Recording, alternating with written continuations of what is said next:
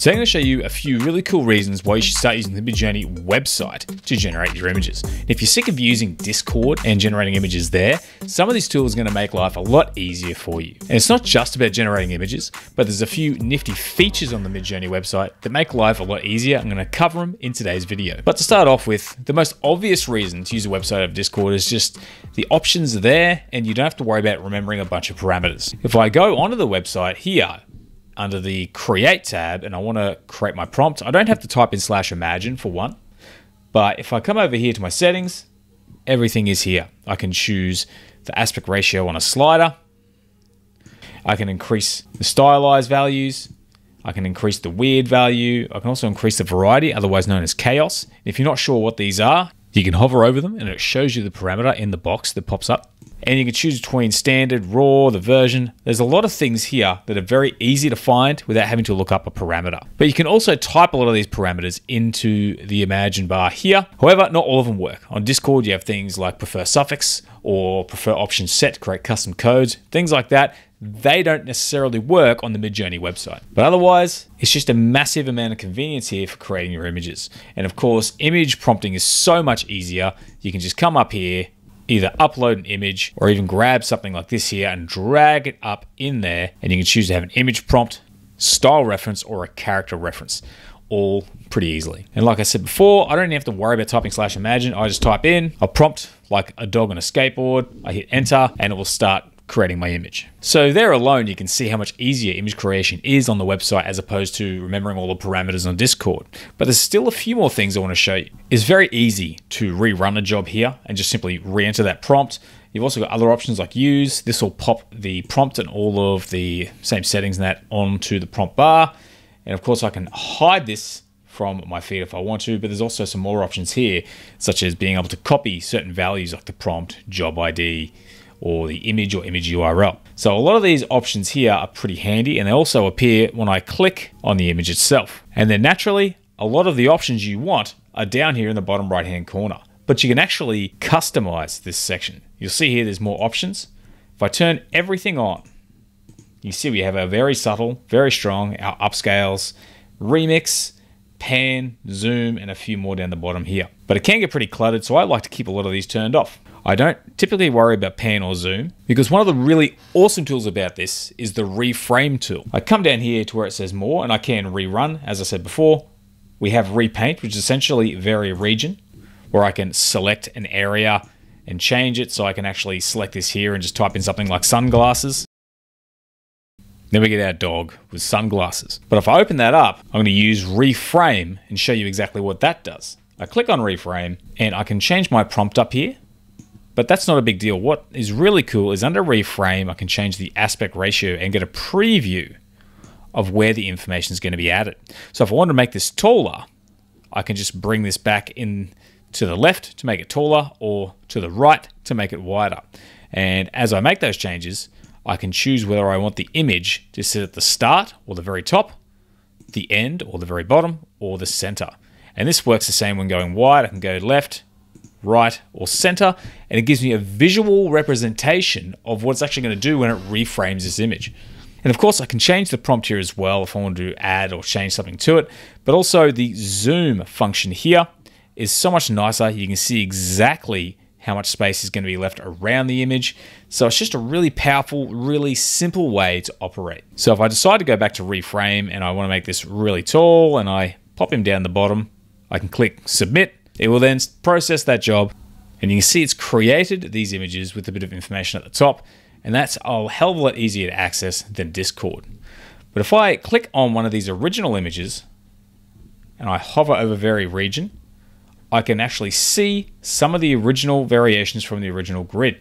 So I can click here to view this image as well. But if I really like this image and I want something similar, there's a nice little function for that too. If I come up here to the little search tool, it will actually submit that image for search and bring up some very similar images with similar style, similar elements like the skateboard, and you can go through and get more ideas for your prompts. So clicking here, this is a really cool looking image. And of course, if I want to, I can come down here, use the prompt, and everything gets popped into the prompt bar, so I can create my own version of that pretty easily. Or I can edit that prompt and try something a little bit different. So you see how it's very easy to bounce around and create images on the Midjourney website with a few clicks here and there, as opposed to remembering a bunch of parameters and typing everything into Discord. Keep in mind, I do actually still recommend you use Discord from time to time. It's actually really handy if you're generating on your phone. So if you're out and about and you have an idea you want to generate, it's actually really easy to use that on Discord. The website is not quite as mobile optimized yet, and clicking on various buttons all over the page might not be as efficient as using something like a simple text bar in Discord. What I also like about it, so if I go over here to organize, you've probably seen me mention this before. I can just select entire days and then download a zip file with those 226 images. What's also cool is if I hold down Shift and select a few individual images, so I can download those there. However, what's also cool, there's a few more conveniences here besides just downloading. One is if there's an image I want to upscale, instead of having to click through every time and go through one by one, I can just right click and upscale. I can come down, right click, upscale. And you might have noticed also, if I right click here, you can vary, upscale, remix, rerun, reframe. It's all here with a right click. You don't even have to bring up the full image to sort of take advantage of these actions. There's a lot of really handy conveniences on this website. Now I do want to slow down for just a second, because if you're actually relatively new to Midjourney, you might not be sure what some of these features are. So I have this image here. If I wanted to vary, so we've covered the reframe and repaint. Rerun simply resubmits the job with the same prompt. Remix allows us to try a subtle or strong remix based on this image. So if I click subtle, it adds this image and the other images I used to create this image, which is a character reference.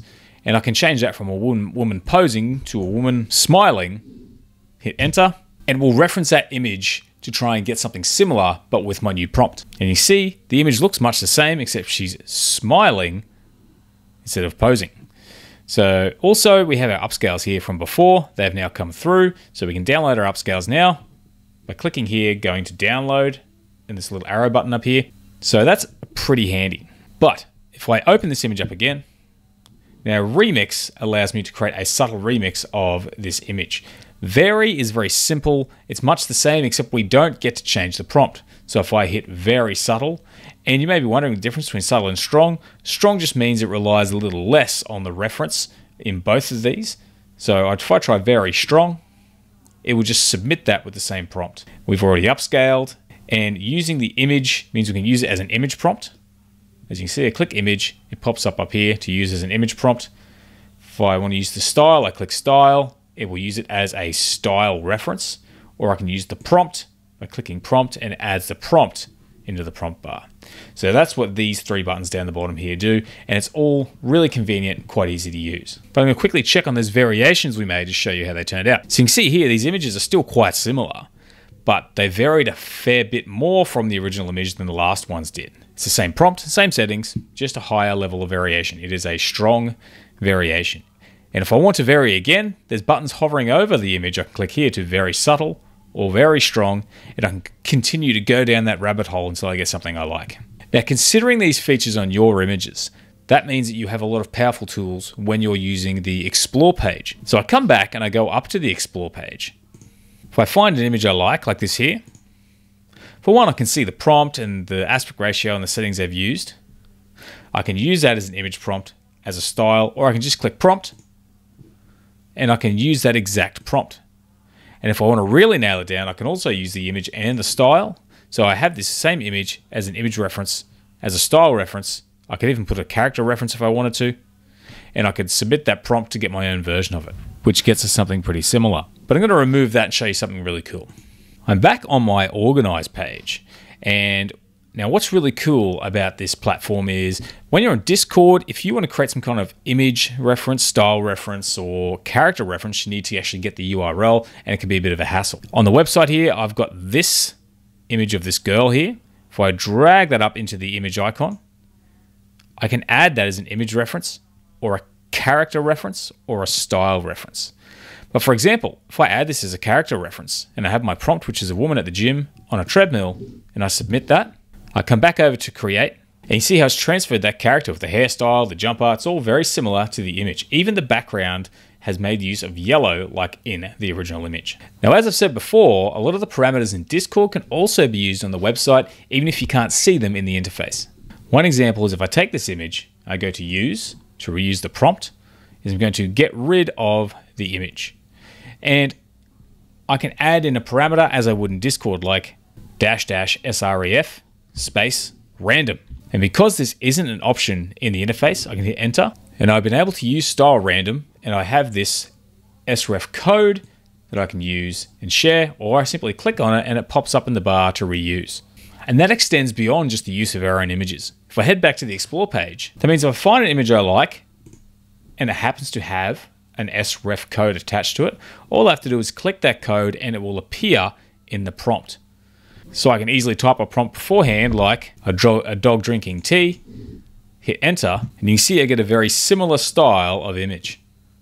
But coming back to Explore, sometimes you might find that clicking on images, you get personalization values or chaos values. All of these values can be clicked and added into your prompt if you see something about an image you like that you think might have something to do with the codes used. Or even the image can be used as well by dropping and dragging.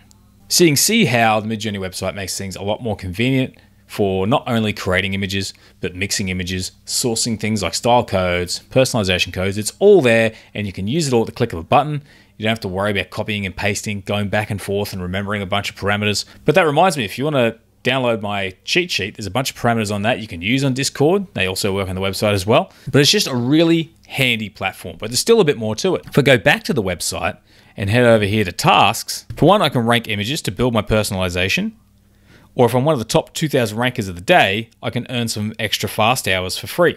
So I go in here and I can click the image I like, or I can hit 1 or 2. I like 1, so I hit 1 on my keyboard. I like 2 on this one, I hit 2 on my keyboard. If I'm not sure about this, I hit 3 to skip. And I can just go through and hit 1 or 2 and rank the best images I want. And every now and then they will throw in a few sort of tests to make sure you're human and that you're not just gaming the system.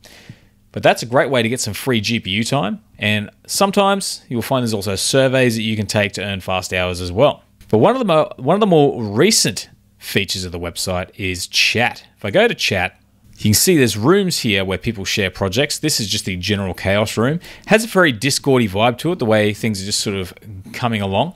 But I can put all images. I can go through my images. I haven't got any in here. There's some settings. I can go through to prompt craft, all images. And we can see some more images people are creating.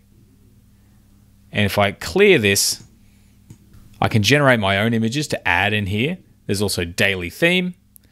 So if you want to create based on the daily theme, which is listed up here, you can basically join in on the daily theme and generate some images for that also. There's also a newbies room here. And the idea of these rooms too, I think they are to try and get it to the point where people don't need a Discord account to sign up for Midjourney. So that is pretty handy.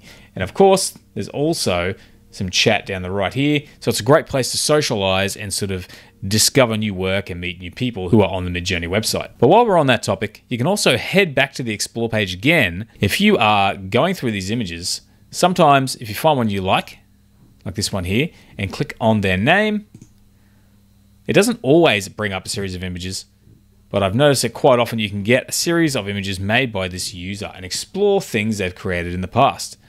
So this woman with the kind of like a Nike logo on her head, we can see what kind of techniques this person uses and go through and check out their work. This is a great way to get inspiration and also see what prompts are working and get some ideas on how to prompt better by looking at examples of other people's work. But finally, it's just a lot easier to navigate. And if I come down here to help, I can go through the documentation. I've got community chat.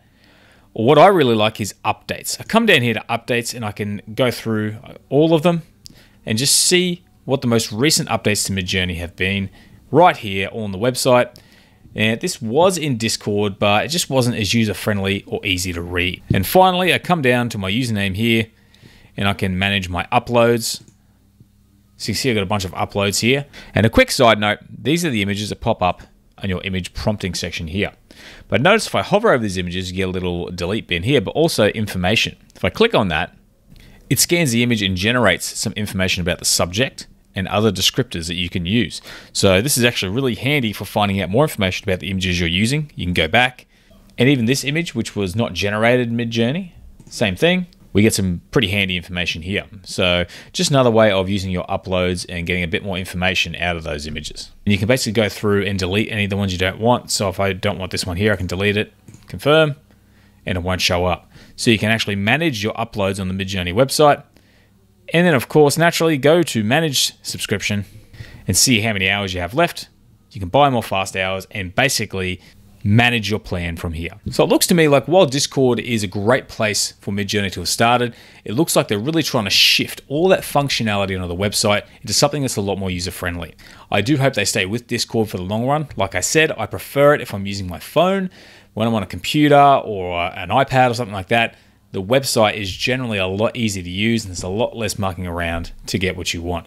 So if you haven't checked out the Midjourney website yet, I highly recommend jumping on and giving it a go. It's actually incredibly easy to use and really convenient. And it's a great place for anyone using Midjourney to start generating images that they like and exploring the community. So that's the video for today, guys. I hope you found it useful. If you did, please consider giving the video a like. Otherwise, if you want more Midjourney tutorials, there are more on my channel. Otherwise, thanks for watching and I hope to see you again next time. Have a great day.